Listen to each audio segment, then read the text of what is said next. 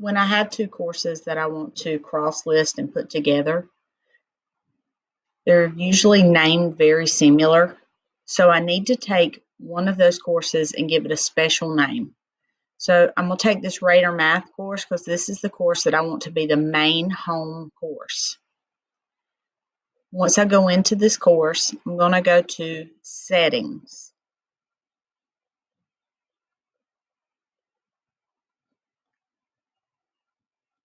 Once I go to Settings, I'm going to change the name to something that makes it easy for me to find to cross-list this course over.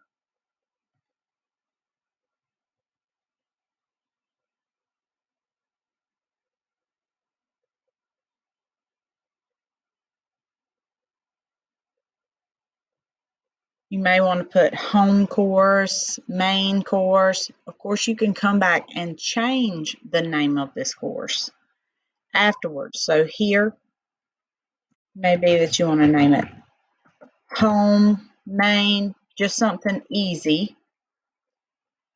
Update the course details.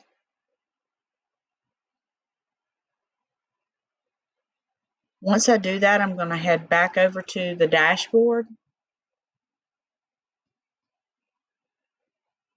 Once I go to the dashboard, I'm going to the course that I no longer want to see on my dashboard because I want it to move into this home course.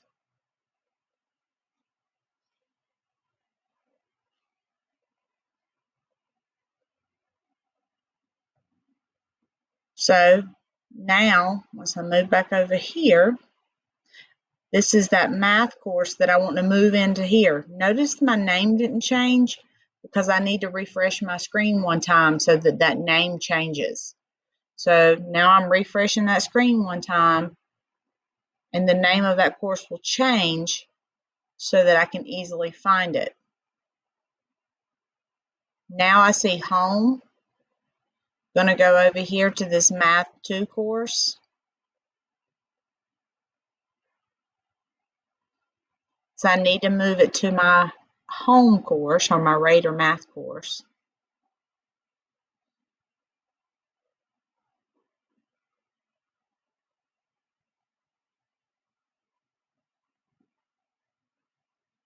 Once you get here, you're going to go to Settings. Wait and let it finish loading. I have a lot of content in both of these courses.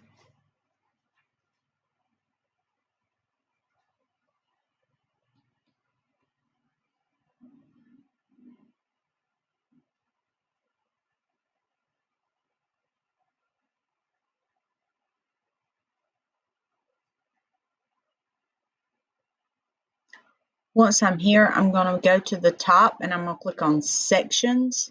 And this is the section. If you have multiple sections here, more than one section, you're going to have to come back into this course and get each section moved.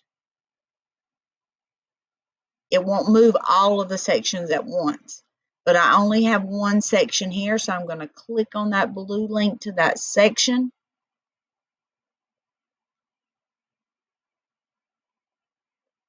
I'm going to click on cross-list this section. I'm going to start typing in the name of the course.